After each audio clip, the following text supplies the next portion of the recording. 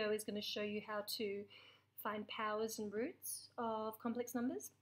Okay, so at the moment, I'm going to check my settings and see if that's what I want it to be. So I'm going to go Document, Settings, Document Settings. Okay, so we're in angle radians. That's fine. We usually use radians. Now, real or complex. If I click on this, I obviously don't want real. Now I can choose either rectangular or polar, depending on how I want my answers to look. I'm going to go with rectangular. I think that's the going to be our most popular choice generally. Okay, press OK. So now, let's say I have the complex number 2 minus 3i, and I want to find that I want to square it. So let's do brackets, 2 minus 3i,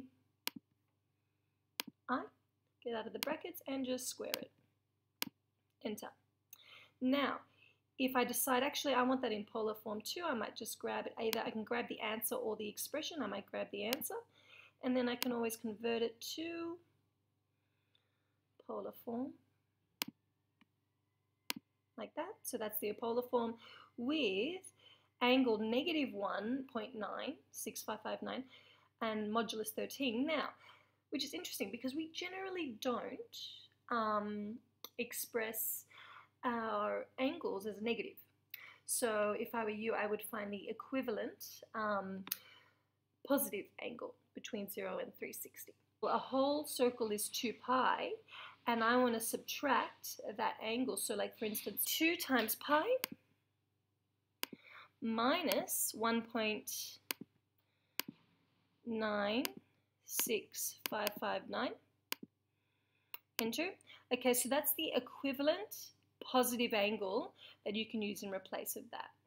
Let's actually see if that works. So for instance,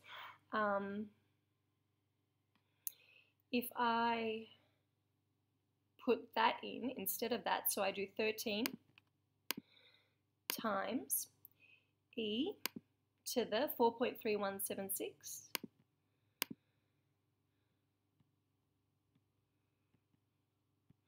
and then I, let's see what we get. Now what's happened? We've gotten basically the same as the original complex number that we used. But why isn't this a 5? Well, probably because there's some rounding going on here. So that's the issue. Maybe if we had grabbed this and instead used that. Look at this. They've used the entire, they've grabbed the entire angle now. So if I get out of that, press enter, look at that. We're even closer now. So all very similar. So -5 minus 12i, approximately. So that's how you can convert your negative angle in radians to the positive angle in radians. Okay, so more powers can be done. For instance, 5 minus 4i all to the power of 6. So let's put brackets around that.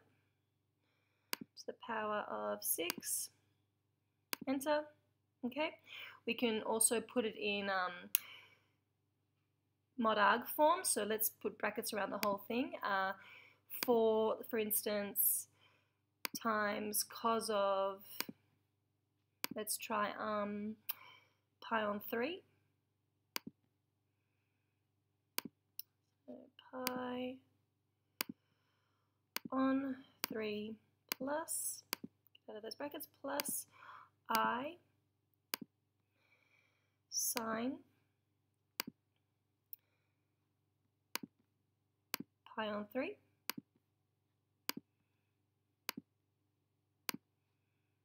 and oops, that's what it is, but let me just get that again and I'll put it all to the power.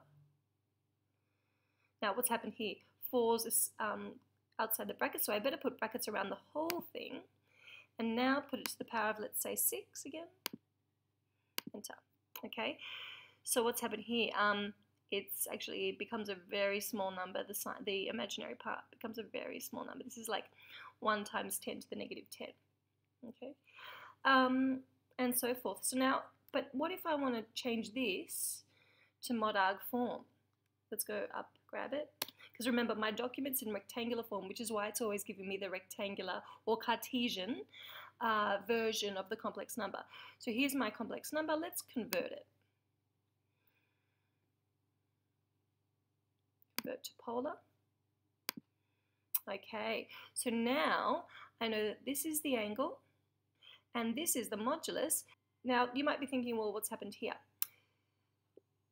What's happened here is, if we go back to this using de Moivre's theorem, now 4 to the 6 is 4096, and then 6 times pi on 3 is 2 pi. So what's cos of 2 pi? Well, that's just 1. So 4 times 1 is 4096. What's sine of 2 pi? That's 0. So there should be no imaginary part. However, what is this? This is such a small number, it's actually approaching 0. So it's basically insignificant, which makes it like 0. So the answer is essentially 4096, which actually makes sense. So our answer here actually concurs with de Moivre's theorem. The polar one, even though it looks wrong, it actually makes sense. This is 2.4 times 10 to the negative 14. Again, that's an extremely small number, very, very, very close to 0. But why is it 0 when we just said the angle here is 2 pi? Well, 0 is equivalent to 2 pi.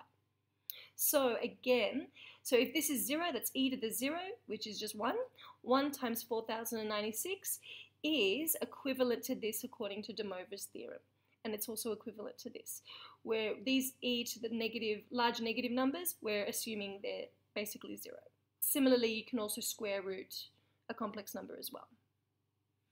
So if we go to square root, and then put in a complex number, 2 plus 4i, enter, and there's our equivalent complex number, and you convert it to polar and so forth.